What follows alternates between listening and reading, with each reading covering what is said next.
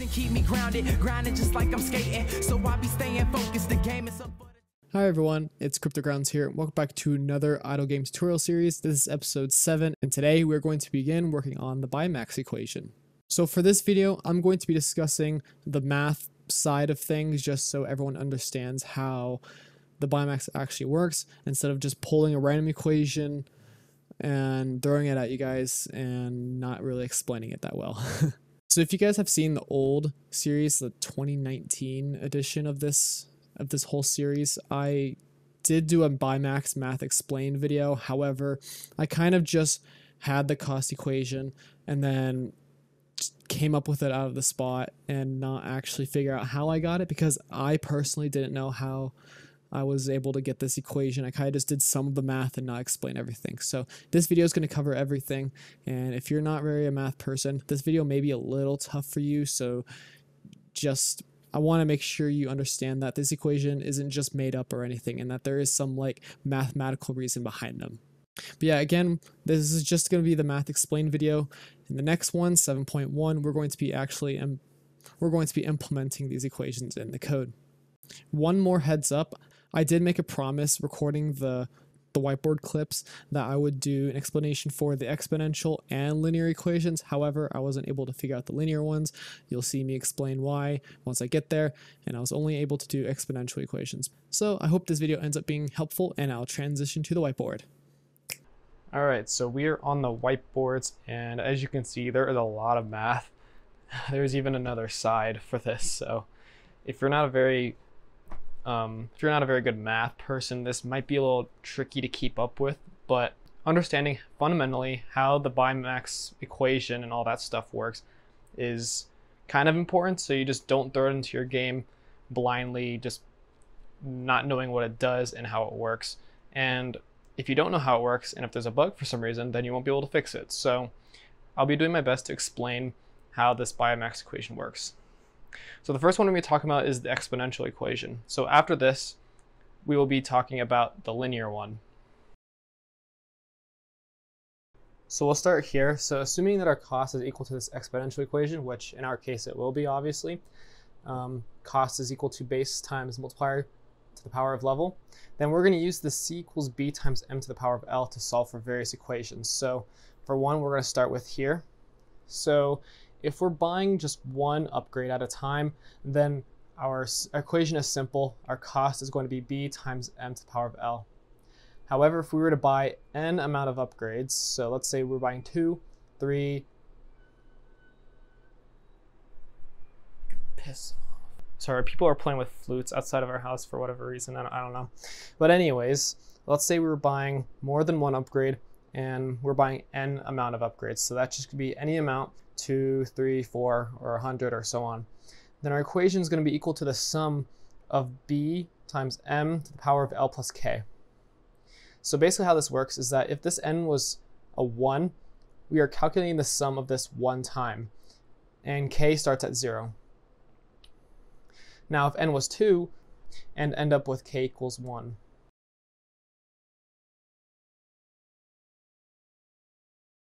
And we get some kind of addition down here, but let's just stick with this sum.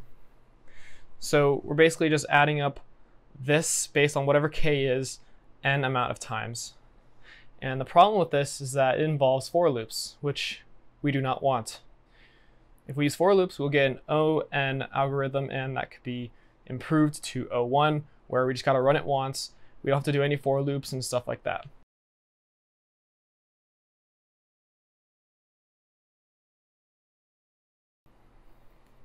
So let's expand this sum to something like this.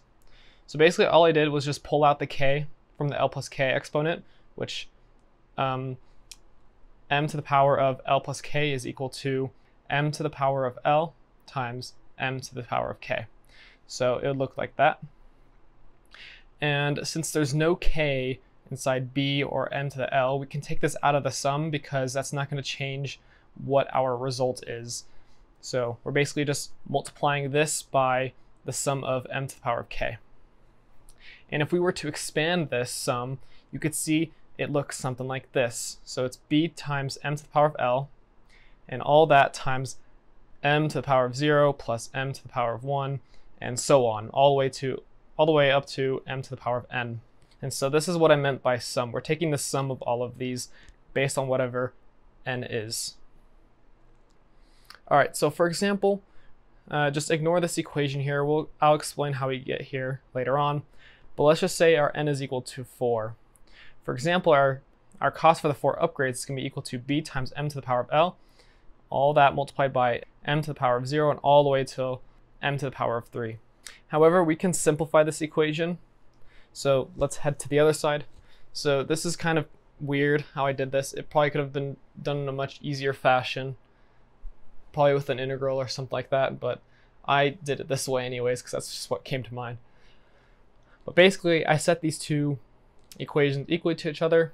So we have our m to the power of 0 all the way to m to the power of 3, and that's going to be equal to our next cost multiplier, so m to the power of 4. So these are the cost mults from 0 to 3, and this is the next one, okay? So let's say our cost multiplier, m, is equal to 3. So you basically just set m to all these 3's, which that's just m to the 0, m to the 1, m to the 2, m to the 3. And you add them up and you get 40. And m to the 4 is 81. You can see that these are not equal to each other, but we want our m4 term to be equal to this term. We want to simplify this because we don't want to take any sort of sums or use for loops in order to solve for what this is. So what we can do is we notice that if we subtract 1 from 81, we get 80, and then we can divide that by 2, and it's 40. Okay? Now I'll explain this in a second. Let's try m equals 4. So let's just see this works for any value of m. So we do m, so we get 1 plus 4 plus 16 plus 64 is equal to 256. And we know that 85 is definitely not equal to 256, so we can do the same thing. We subtract 1 from 256, and we divide this term, 255, by 3, and we get 85. So there's a cool pattern here.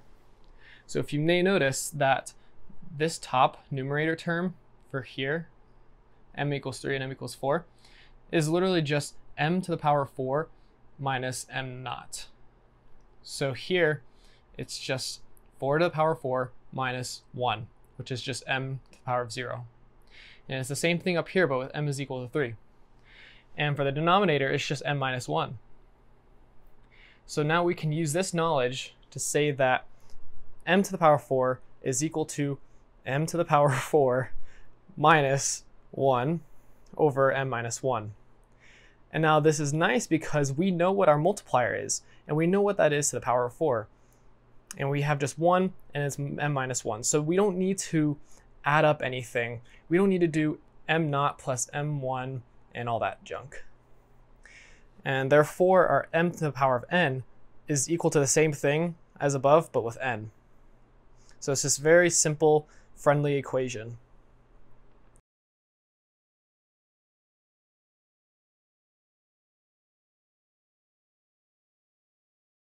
So then what we can do is that we can substitute this long sequence here, or this potentially long sequence, with just a simple equation. So for our n equals 4 example, all we have here is just b times n to the power of l multiplied by m to the power of 4 minus 1 over m minus 1.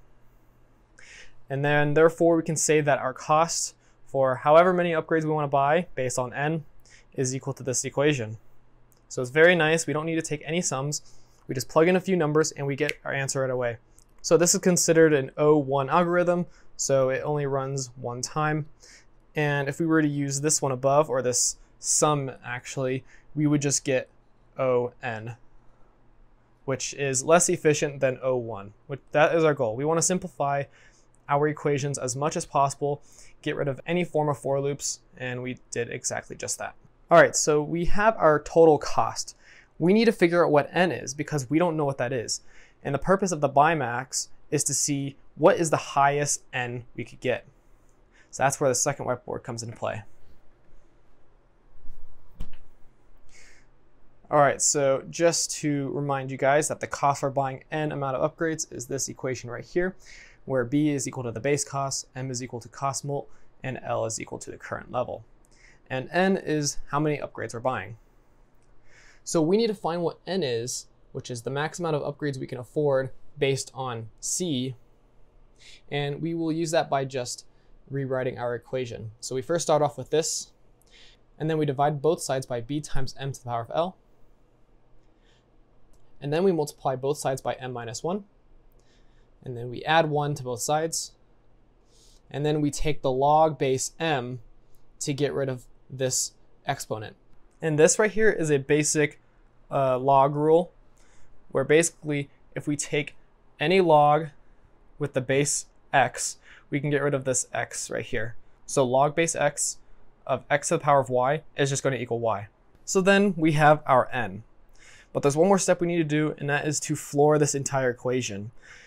And the reason we want to do this is because we want round numbers only. Now, if for some reason your upgrades are not rounded up to the next whole number, then you can ignore this step. But since my upgrades are always whole numbers, we floor this. So basically what this does is just round it down to the previous whole number. So floor 4.8 is going to equal to 4. Now, if we were to do the same thing for floor, 5.2, we're going to get 5.